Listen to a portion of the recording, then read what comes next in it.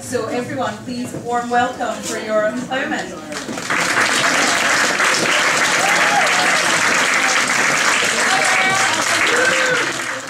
I've done 2 comedy shows in Beijing, and I think they tell an interesting story about the economy here in China and about First Amendment issues, at least as they pertain to a Westerner speaking in English.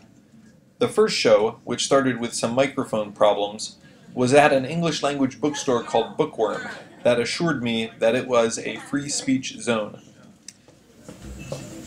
Well, anyway, I want to thank you all for coming out to the this latest meeting of Occupy Beijing.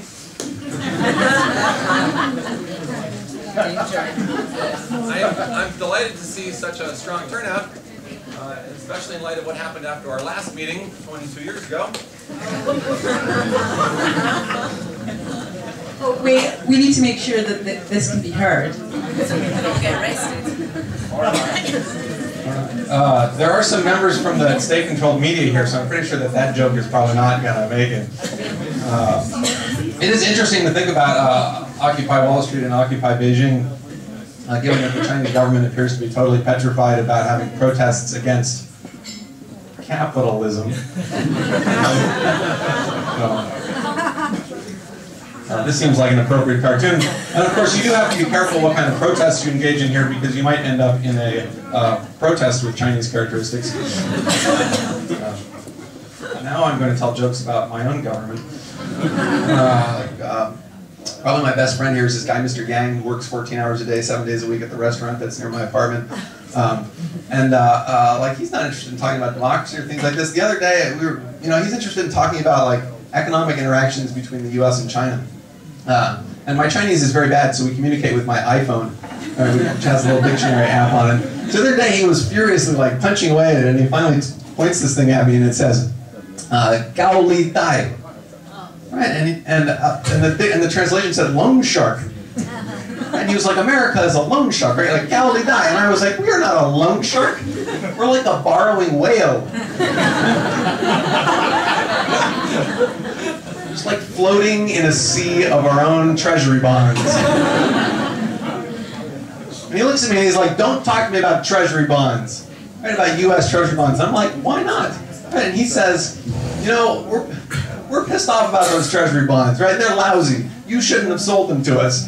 And I said, "That's funny, because we don't think you should have bought them."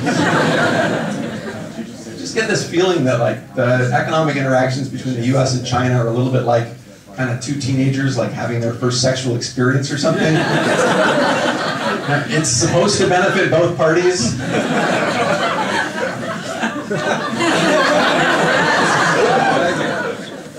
was my first time doing that joke. How did it do? All right. I was worried that it was just me. It was good for us too. Anyway, I told Mr. Yang that I was really sorry about the U.S. Treasury bonds, and the next time China should invest in a safer place like Europe. I also decided to try my hand at some Q&A. What about the voodoo economics?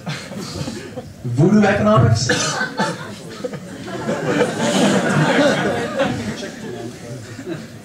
I'm against it.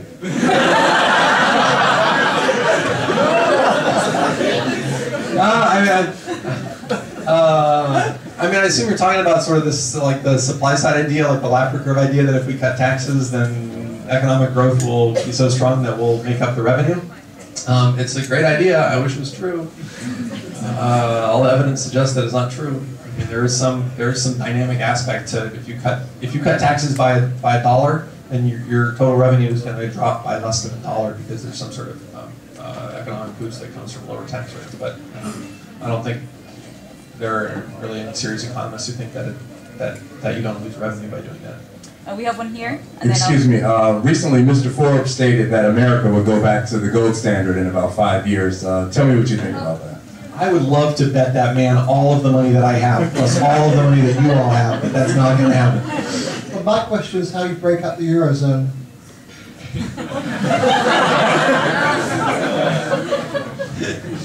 Sir, this is a comedy show. Tune in next time to see how well my comedy goes over with the Chinese audience of students at the University of International Business and Economics. We are honored to have Yoram Bauman here to give us a lecture. Please warmly welcome